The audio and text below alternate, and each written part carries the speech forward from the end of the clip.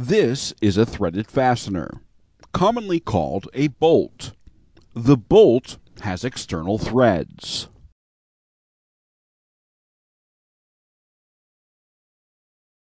A washer might be used to provide a larger and more stable load-bearing surface for the fastener. Bolts such as this must be secured with a nut to function properly. The nut has internal threads.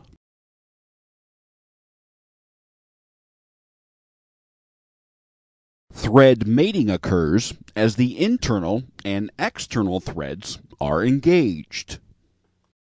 The rotational force used to tighten a fastener is called torque.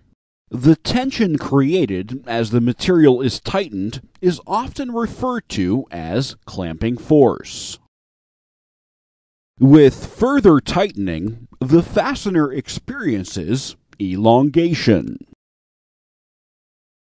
Tensile stress, or a tensile load, is a force parallel to the axis of a fastener. Shear stress, or a shear load, is a force perpendicular to the axis of a fastener. The total material thickness being clamped together is the grip length.